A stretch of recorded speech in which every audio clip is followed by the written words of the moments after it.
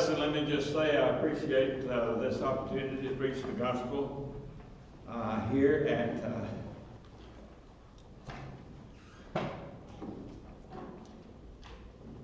Rose Avenue. And first time I've been in California in 50 years. And when I was here before, I wasn't a Christian. I was a Marine. And there were a lot of orange groves in Orange County back then.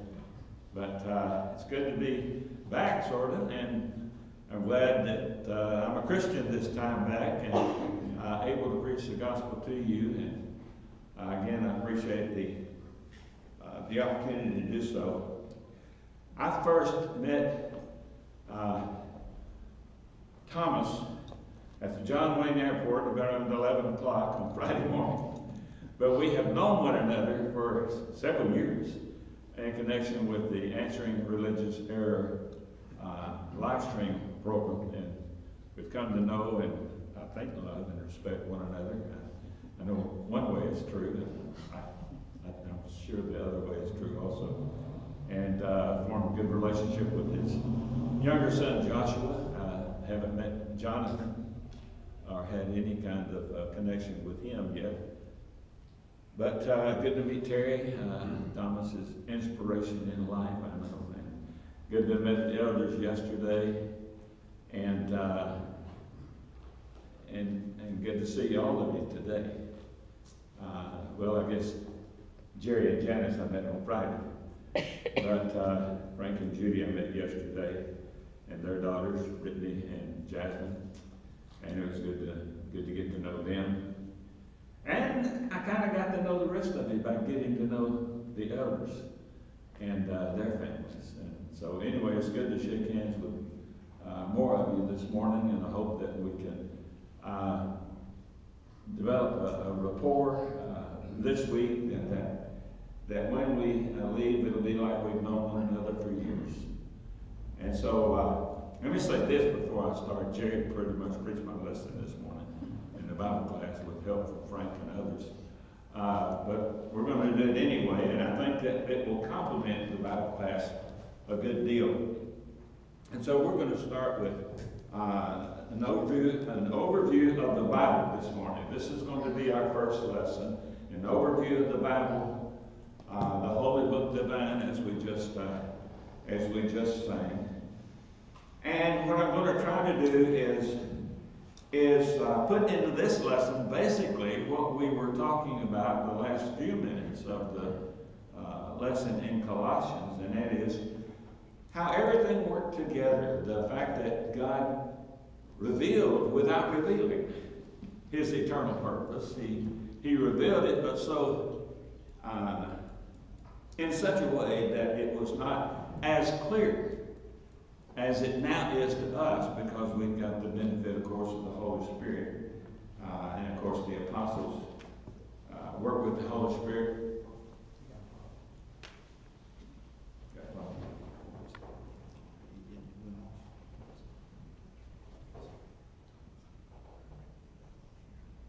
Looks like the battery's dead. We might have to move away from here.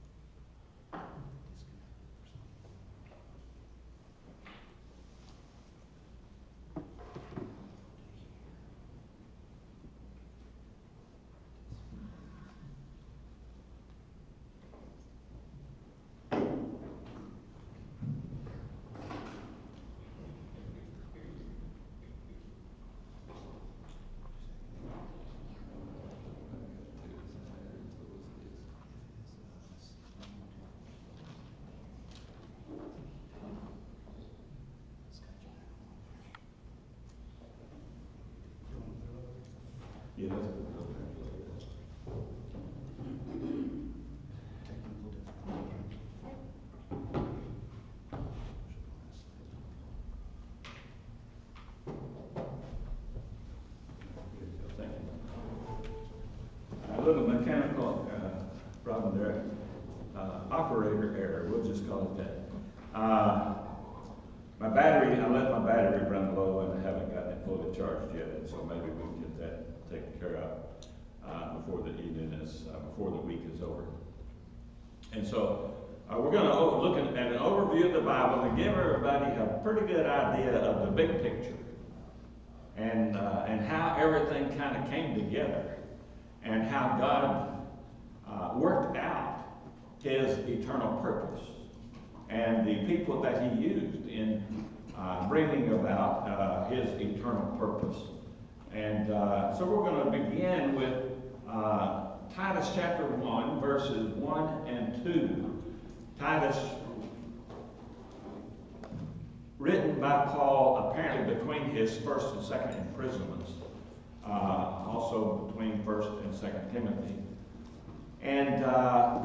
And so he says here in verses 1 and 2 of the book of Titus, Paul, a servant of God and an apostle of Jesus Christ, for the sake of the faith of God's elect and their knowledge of the truth, which accords with godliness, in hope of eternal life, which God, who never lies, promised before the ages began. And so here's a promise that God made before the ages began. Now let me just stop here and say, I'm going to inundate you with Scripture this week. And that is for the purpose of helping you to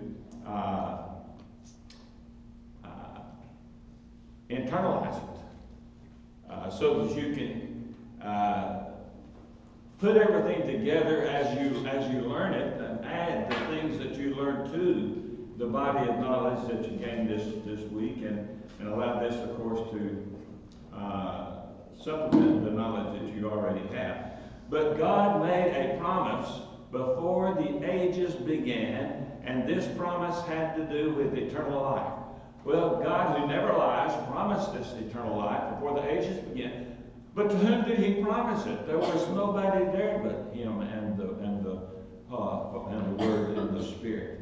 And to whom did He promise it? This is answered in 2 Timothy chapter 1, verses 8 and 9, where Paul wrote to Timothy, "Therefore do not be ashamed of the testimony of our Lord, nor of me His prisoner, but share in suffering for the gospel by the power of God, who saved us and called us to a holy calling, not because of our works, but because of His own purpose and grace which He gave us in Christ Jesus before the world began."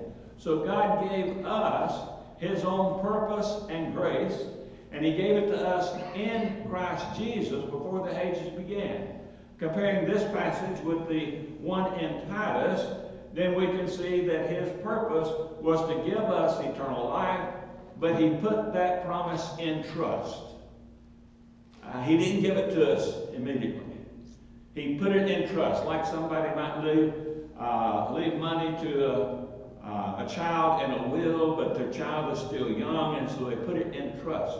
So that when the child reaches age 21 or finally gets married or whatever conditions are in the will, then they have access to that money. It is in trust until then. And so this eternal life that God has promised us was in trust in Jesus Christ, and all those who trusted God throughout the patriarchal and Mosaic ages, though they knew nothing of Christ, and all those who under the new covenant trust in Christ, then we have access to that eternal life which was held in trust for us. And so that's what the Bible is all about. That's what the gospel is all about. In Ephesians 3, verses 8 through 12, Paul mentions this to the church at Ephesus. "To me, though I am the very least of all the saints, this grace was given, to preach to the Gentiles the unsearchable riches of Christ, and to bring to light for everyone what is the plan of the mystery hidden for ages in God who created all things." Now again, we talked about the mystery in the Bible class this morning. It wasn't a mystery in that it was completely misunderstood, but it wasn't fully revealed. God hinted at it, and left us hints at it, when the apostles were baptized with the Holy Spirit, and as they laid hands on others, and there were apostles and prophets to go out and preach the gospel, they put those pieces together. And so what were really jigsaw puzzle pieces, they put together so that man could see the entire picture. And so that's why we're going to study lessons like this today, to help us put together the bits of knowledge that we have gained in our studies of other portions of Scripture, so that through the church, the manifold wisdom of God might now be made known to the rulers and authorities in the heavenly places. There are several passages in Paul's writings where he seems to show knowledge of the wisdom of Solomon. And this is one of them. The heart of the present passage is verse 10, which is one of the New Testament's most powerful statements of the reason for the church's existence. The rulers and authorities must be confronted with God's wisdom in all its rich variety, and this is to happen through the church. Not, we should quickly add, through what the church says so much, though that is vital as well, rather through what the church is. And we'll talk a little bit more about that in a moment. Namely, the community in which men and women and children in every race, color, social culture, background come together in glad worship of the true God. Now let me just say, since it mentioned every race there, I believe that the multi-race idea is a human construct. I like the song, "The Gospel is for All." Of one, the Lord has made the race. There's only one race of men, and that's the human race. There may be different ethnicities, different colors of skin, but it's just one race. We're all in the same boat together. We've all got to run the same race, and so I just want to say that because I just read what it said, where it says every race. There's only one race. But the rulers and authorities look at the church and they see the eternal wisdom of God. This was according to the eternal purpose that He has realized in Christ Jesus our Lord, in whom we have boldness and access with confidence through our faith in Him.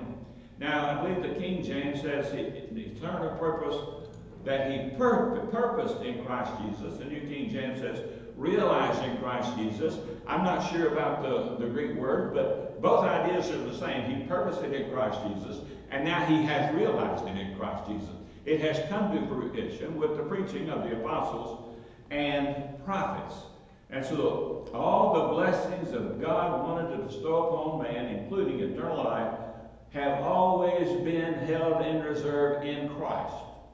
And when we enter into Christ, we are recipients of those blessings. And so since He purposed it before the ages began, that is in eternity past, it was His eternal purpose to give unto us who are in, or who will later choose to be in Christ Jesus. And so the gospel is for all, past, present, and future. And so we need to bring people in, not just into Rose Avenue, but we need to bring people into the body of Christ.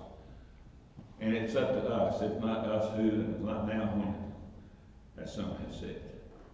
It's up to the Lord's people to teach His word to those with whom they come into contact, wherever they may be. Just because you don't know them or they don't live close to you, you've got the access to the internet, and you can talk to people on the internet and via email and Facebook, and all of these technologies are available out there that are so misused for personal gain, but they could be used for the furtherance of the gospel. In 1 Peter chapter 1 and verses 10 through 12, this is the one that Frank commented on. I thought he was going to steal my thunder here. He didn't quite make the point I'm going to make at the end of this reading, but to me it's an interesting point. Concerning this salvation, the prophets who prophesied about the grace that was to be yours, searched and inquired carefully, inquiring what person or time the Spirit of Christ in them was indicating when he predicted the sufferings of Christ and the subsequent glories. They had this information and they wrote that down, but they didn't understand what it was all about. Remember when Philip joined himself to the chariot of the Ethiopian eunuch, and the Ethiopian eunuch is reading from the scroll of Isaiah, and Philip shows up and said, "Do you understand what you're reading?" And he goes, "How can I? Except some man should guide me." Well, even Isaiah didn't understand what he was writing. And so how can we expect to understand what he was writing if we don't have the benefit of studying the New Testament scriptures, see what the apostles and prophets had to say? And so Philip began at that same scripture and preached unto him Jesus. And so Philip revealed, he's talking about Jesus there. And the Ethiopian eunuch then was baptized. It was revealed to them, he goes on, it was revealed to them, those prophets, that they were serving not themselves, but you, Christians, in the things that have now been announced to you through those who preach the good news to you by the Holy Spirit sent from heaven, things into which angels long to look. So all down through the ages, even the angels were wondering what this was all about.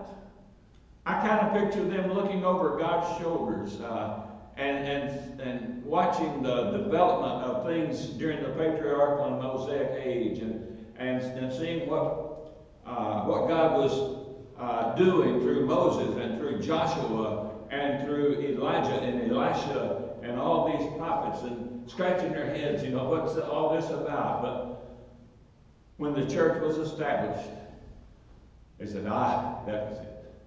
And they then could see the manifold wisdom of God.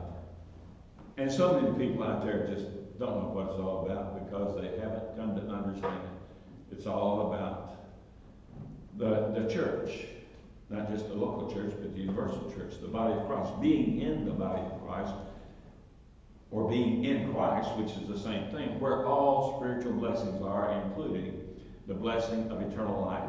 In Genesis 3 and verse 15, we have the thematic statement of Moses. This is the theme of the Bible. God says to the serpent, "I will put enmity between you and the woman, and between your offspring and her offspring. He shall bruise your head, and you shall bruise his heel." When Adam and Eve sinned, their amity or friendship with God was destroyed by their amity with the serpent. But God was going to turn humanity against the serpent to some extent and bring man back into amity with himself. The woman's seed, offspring, obviously referring to Jesus, would make this possible by bruising the head of the serpent, even though the serpent would first bruise his heel. When Jesus died on the cross, Satan bruised his heel. And I think Satan probably thought, "I've got him now. I've done got him on the cross." But then Jesus was resurrected, and Satan's head was crushed. And is still being crushed today through the preaching of the gospel. And in verse 7, Genesis 17 in verse 7, God told Abraham, "I will establish my covenant between me and you and your offspring after you throughout their generations for an everlasting covenant to God, to you, and to your offspring after you." So later God made a covenant with Abram to bless all families, Genesis 12 verse 3, and all nations, Genesis 22 verse 18, in his seed or offspring. God made this covenant with Abraham at this time and with his offspring at a later time. Keep this in mind. We'll come back to it in a moment. Now in Galatians, Paul is talking about this promise to Abraham. Galatians 3:16. Now the promises were made to Abraham and to his offspring. It does not say, "and to offsprings," referring to many, but referring to one, "and to your offspring who is Christ." And that was the same thing in Genesis 3:15. The offspring of the woman is Christ. You might say, well, aren't all people the offspring of a woman? Well, yeah. But Jesus is uniquely the offspring of a woman in that he had no earthly father. He had an earthly grandfather, but only a maternal grandfather. He didn't have a paternal grandfather because you had to have a physical genetic father in order to have a genetic grandfather or a paternal grandfather. So in Genesis 22:18, Jesus or God was not speaking of Isaac, but of Jesus Christ. Isaac was a type of the ultimate offspring of Abraham, but he wasn't the offspring under consideration, because Paul goes on in Galatians chapter 3 and explains that, and he even says this here, and to your offspring who is Christ, not Isaac. And so we see that a lot, where a type is prophesied, but the fulfillment truly is in the antitype. And so Isaac was a type, a prophetic type, and Jesus Christ was the antitype, corresponding to that type. And so Isaac, in the purposes there, stood for Christ. And so God had Christ in mind. Abraham couldn't know that. But God knew that, and of course God has revealed that to us through Paul and other apostles and prophets. Back in Genesis chapter 15 now, in verses 13 through 16, then God said to Abram, know for certain that your offspring, and here it's plural, and it is talking about the nation of Israel. Know for certain that your offspring will be sojourners in a land that is not theirs, and will be servants there, and they will be afflicted for 400 years. This refers not only to Egypt, but to everywhere that they really lived after they left Canaan. They were afflicted before they went to Egypt. And then God called them out of Egypt. And Matthew uses that as a type of God calling Jesus out of Egypt after the visit of the wise men. So offspring here is intended to be plural. It means Abraham's physical descendants through Isaac and Jacob, as later revealed. The 400 years would be expired when the people of Israel left under the leadership of Moses. Now, and then he says, but I will bring judgment on the nation that they serve. This would be Egypt at the time that they're called out. And afterward they shall come out with great possessions. As for you, you shall go to your fathers in peace. You shall be buried in a good old age. Abraham lived to the age of 175 years old. And so he's letting him know that. So after Abraham came Isaac, Jacob, and Joseph. God used Joseph as the primary means of getting Israel from Canaan to Egypt so they could increase in numbers without being influenced by the evil nations in Canaan, especially the Amorites. And we'll see that in just a moment. 13 years after Joseph's brothers sold him into slavery, he stood before Pharaoh and interpreted his dreams. He was rewarded by being put over everyone but Pharaoh himself. Eventually, his entire family moved to Egypt. This was by the providence of God. And we see this late in Genesis, and we'll look at that in just a moment. And they shall come back here in the 4th generation, for the iniquity of the Amorites is not yet complete. So after the iniquity of the Amorites was complete, which would be 400 years, then God would raise up Moses and bring them back. And so both Joseph and Moses were used providentially by God. Joseph to take them over, and Moses to bring them back. Now in Genesis chapter 45, we have a conversation between Joseph and his brothers. He has already had some dealings with them as in his position, second only to Pharaoh. They don't know who he is, but he finally reveals himself. And so here in Genesis 45, verses 4 and 5, Joseph said to his brothers, come near to me, please. And they came near. And he said, I am your brother Joseph, whom you sold into Egypt. And now do not be distressed or angry with yourselves because you sold me here, for God sent me before you to preserve life. So Joseph understood what was going on. God was in control and could have prevented the famine from occurring. But I'm convinced that God caused the famine just as he caused the plagues against Egypt. And he caused it for this purpose, so that the Canaanites, or so that the Israelites would leave Canaan. As the Amorites increased in their wickedness, they might have influenced the Israelites. And so God removed them from that influence, took them over to Egypt. The Egyptians would not have anything to do with them. And so they gave them their own land, the land of Goshen. And so they grew and were preserved over there. And Isaac seemed to appreciate that. For the famine has been in the land these 2 years, and there are yet 5 years in which there will be neither plowing nor harvest. God used the predecisions of Joseph's brothers, Potiphar's wife, Potiphar, the jailer, and Pharaoh to accomplish his will. He gave Joseph the dreams and fulfilled them to prepare Joseph for the dreams he would later give to the butler, the baker, and Pharaoh. By accurately interpreting the dreams of the butler and the butler later recommended Joseph to Pharaoh as an interpreter of dreams. The baker didn't recommend him because he died as a result of the interpretation of his dream.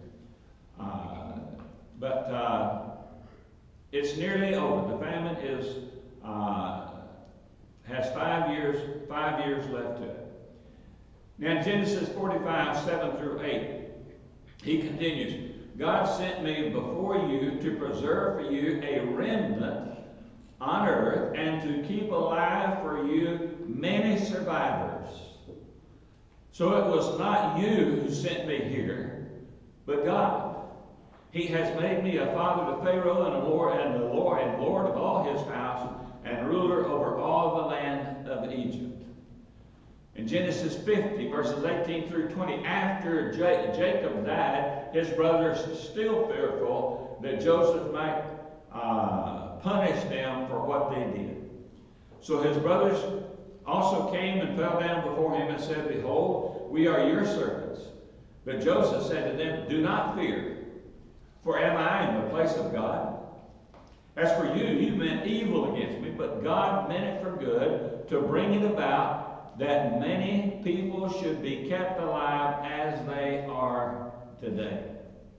So the Israelites again increased in number and maintained their traditions and their identity, since the Egyptians would not allow them to integrate. They also kept God and his promises in mind. Joseph never forgot his roots, though he was second only to Pharaoh. In Deuteronomy 26 and verse 5, Moses makes reference to this, and he says, You shall make response before the Lord your God. A wandering Aramean was my father. I think this was a part of the Passover ceremony. This was supposed to be told to their kids. A wandering Aramean was my father, and he went down into Egypt and sojourned there, few in number, and there he became a nation great, mighty, and populous. So Moses was used by God to deliver the Israelites from captivity and lead them across the wilderness. God then used Joshua to lead them in overthrowing the wicked nations, including those evil Amorites, and settling the land. For some years, whether decades or centuries, God raised up in succession a series of judges or deliverers to deal with the trouble caused by the various remnant nations that Israel failed to eradicate. But the time came when they wanted a king. While God had already designated Judah as the royal tribe, the first king he gave them was Saul, a real man's man. Saul, the son of Kish, tribe of Benjamin, as was Saul of Tarsus. Saul was from the tribe of Benjamin and was a major disappointment, which God foreknew, since he had made Judah the royal tribe through the Messiah, through whom the Messiah would come. When Saul was killed in battle, David ascended the throne, and God promised that his descendant would be the Messiah. I think we talked about that in Bible class this morning also. Now, the entire time that David waited to ascend the throne, Saul was trying to kill him. He was jealous of him. Tried to kill him. David had opportunities to kill him. His friends said, "Why don't you kill him?" He said, "No, he's the Lord's anointed. And when the Lord gets through with him, he'll take him out, and then I'll step up." And that's what happened. Saul and his son Jonathan were killed by the Philistines. And so then David took the throne. In Genesis 49, verses 9 through 10, is where Joseph mentions the fact that Judah would be the royal tribe. Judah is a lion's cub. From the prey, my son, you have gone up. He stooped down, he couched as a lion and as a lioness. Who dares rouse him? The scepter shall not depart from Judah, for the ruler's staff, nor the ruler's staff from between his feet, until tribute comes to him, or until Shiloh comes. And to him, Shiloh, the Messiah, shall be the obedience of the peoples. So in prophesying the future and fortunes of the 12 tribes, Jacob identifies Judah as the future royal tribe. Although the king comes from the tribe of Benjamin, Saul, the first king, God takes it from him and gives it to the house of David. In 2 Samuel 7, 12 and 13, Samuel says to David, when your days are fulfilled and you lie down with your fathers, I will raise up your offspring after you, who shall come from your body, and I will establish his kingdom. He shall build a house for my name, and I will establish the throne of his kingdom forever. So here again is one of those prophecies where the type was first thought to be intended, but it's really the antitype. And so Solomon was a type of Christ. Christ is the antitype of Solomon. Solomon's kingdom did not last forever, but the kingdom of Jesus would. And it was a separate kingdom. The kingdom over which David and his sons ruled was a physical kingdom, a national kingdom, but the kingdom over which Jesus established and over which he reigns is a spiritual kingdom. So again, this was the initial fulfillment of the prophecy of Solomon when he became a prophetic type of Jesus. Because of the expected secondary fulfillment, it was long believed by the Jews that Messiah would be the son of David. And so they seemed to understand that there was to be a secondary fulfillment, that there was to be an antitype. Probably came to this conclusion after Solomon died. Well, he must be pointing to somebody still in the future. And so David was long recognized, or the son of David, long recognized as a reference to the Messiah. In Matthew chapter 22, Jesus used this fact to perplex the Jews. Now, while the Pharisees were gathered together, Jesus asked them a question saying, "What do you think about the Christ? Whose son is he?" They said to him, "The son of David." They knew and understood that term referred to the Messiah. He said to them, "How is it then that David in the Spirit calls him Lord, saying, the Lord said to my Lord, sit at my right hand until I put your enemies under your feet?" This was an enigma to the Pharisees, and they had no solution to what they saw as a difficult riddle. He goes on, "If then David calls him Lord, how is he his son?" Usually you didn't refer to your descendants as Lord. You referred to your ancestors as Lord. And so this is not, and we'll talk about that again in a second, this is not the word that implies Godhood, but it does imply that David's son would be greater than David, which would be highly unusual for a man to say about his offspring. And no one was able to answer him a word, nor from that day did anyone dare ask him any more questions. So they could not answer his riddle. Now, in Psalm 110 in verse 1, we see an answer to this. The Lord said to my Lord, sit at my right hand until I make your enemies your footstool. Again, the first word, Lord, with all caps, is Yahweh, the Tetragrammaton, which always refers to the one true and living God. The second word, Lord, is Adonai, which is a title of respect equivalent to our Sir. Spanish translations use Señor to translate this word. But it was inconceivable to the Jews that one would refer to his offspring as Sir, or Lord, or Señor. It was always the other way around.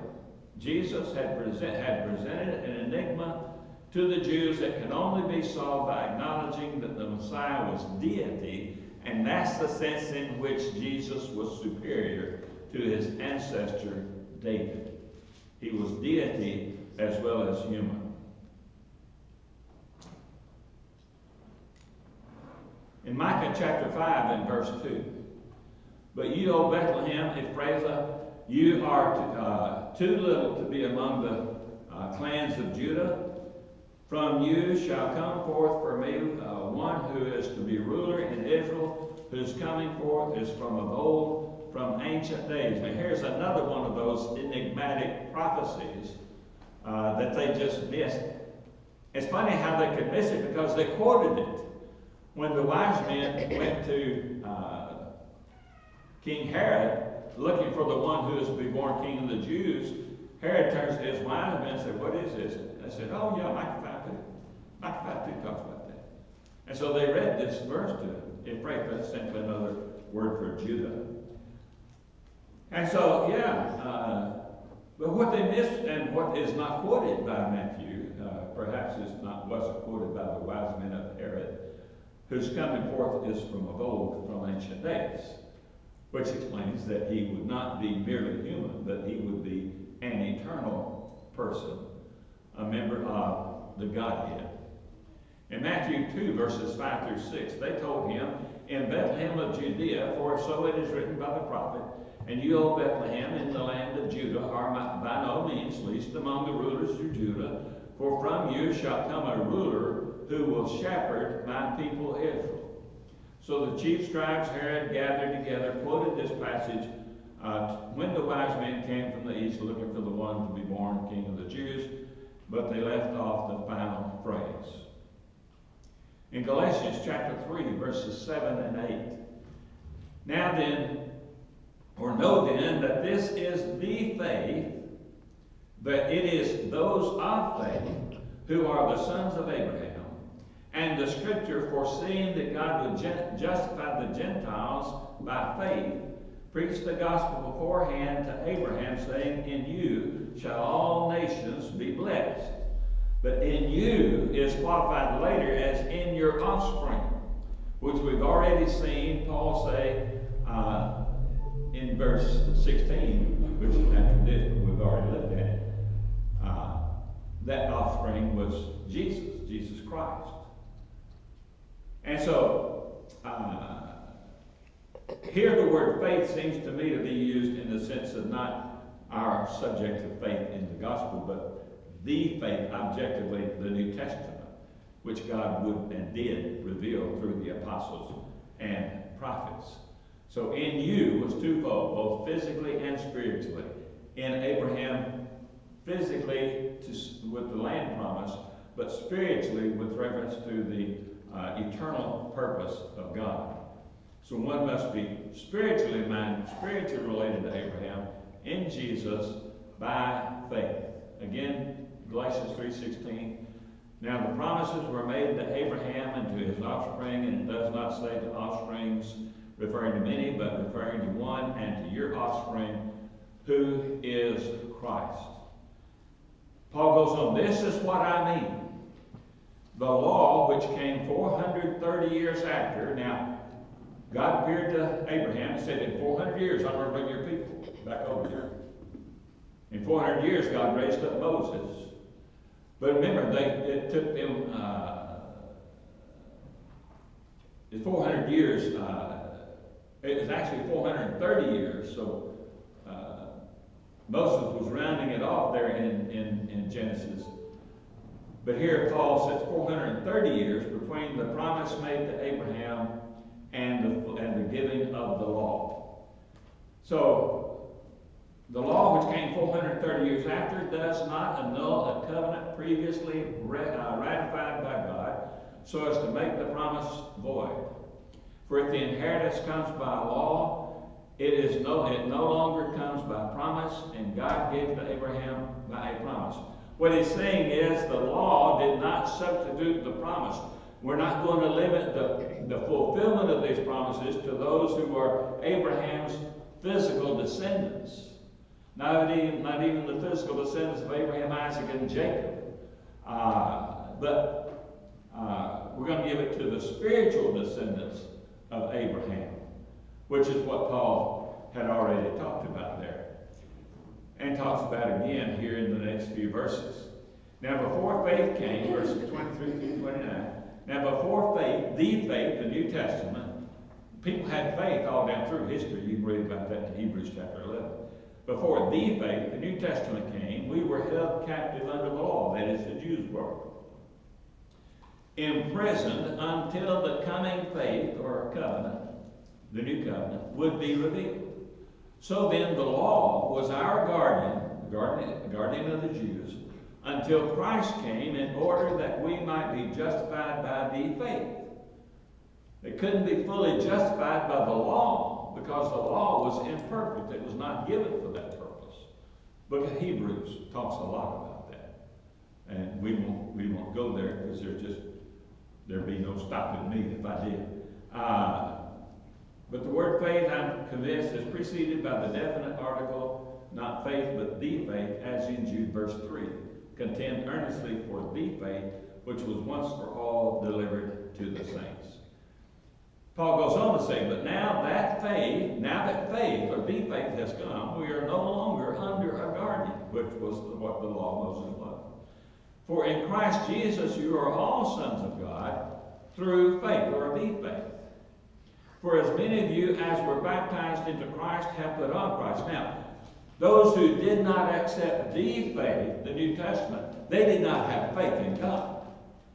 And so, though the faith is under consideration, the gospel, it still shows a lack of faith on the part of those Jews who had failed to embrace the gospel.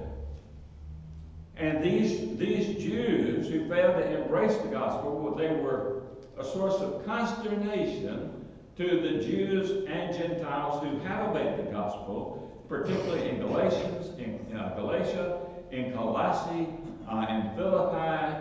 Matter of fact, almost all of the epistles that we know Paul wrote, especially during his imprisonments, he deals with that idea. Now, here are these Judaizing teachers that are trying to bind on Gentiles and Jewish Christians the law of Moses and the physical act of circumcision. But they did not, that was not required by God. For as many of you as were baptized into Christ, put on Christ. So that's how we get into Christ. That's how we get into a right relationship with God through Jesus Christ. There is neither Jew nor Greek. There is neither slave nor free. There is neither male nor female. For you are all one in Christ Jesus. And if you are Christ, then you are Abraham's offspring. Again, here's the, not the singular, but the plural, actually probably collective sense here. Heirs according to promise. And so, the promise is not for physical descendants of Abraham. It's for the spiritual descendants of Abraham. He's the father of the faithful. And so the faithful are his spiritual descendants. Galatians 4, 1 through 7. I mean that the heir, as long as he is a child, is no different from a slave. Though he is the owner of everything, the child. But he is under guardians and managers unto the date set by his father. The child was not a free agent. What he had to look forward to was in trust for him until he came out of his minority, but ceased to be a minor and became a responsible adult. Then he would become a possessor rather than just an heir. And so what he's saying is that the child is no better than the slave, because the child does not have what he eventually is intended to have, because he's under guardians and managers until the day set by his father. In the same way, we also, when we were children, were enslaved to the elementary principles of the world. But when the fullness of time had come, God sent forth his Son, born of a woman, born under the law, to redeem those who were under the law, so that we might receive adoption as sons. Not only must Gentiles, but Jews be born again. And when we are born again of water and spirit, we are adopted into the family of God. No longer, now under the old covenant, you were part of the nation of Israel by natural birth. But that is not the case with spiritual Israel. You can enter that only by spiritual birth, and then you are adopted as a son. And because you are sons, God has sent the Spirit of his Son into your hearts, crying, Abba, Father. So you are no longer a slave, but a son, and if a son, then an heir through God. What he's saying is, you don't need physical circumcision. You don't need to keep the law of Moses. That was for the Jew while he was still a child. It's been done away for the Jew, and it never did apply to the Gentile. And so there's no need for physical circumcision as a religious rite or as a condition of salvation. In Galatians 4, verses 21 through 31, tell me, you who desire to be under the law. This was what the Gentiles wanted because they thought this was what they needed. Do you not listen to the law? For it is written that Abraham had two sons, one by a slave woman and one by a free woman. But the son of the slave was born according to the flesh. That's Ishmael. While the son of the free woman was born through promise. That's Isaac. Now this may be interpreted allegorically. These women are two covenants. One is from Mount Sinai, bearing children from slavery. This is Hagar. It's interesting, and somebody mentioned this the other day, and I hadn't thought about that. God uses a Canaanite slave to represent Judaism as it existed in the first century. And those who were Ishmael represents those who are still trying to cling to that law for their salvation rather than turning loose of it and turning to Jesus Christ. And so, two women, two covenants. Hagar, the old covenant from Mount Sinai, but then he says, now Hagar in Mount Sinai is Arabia.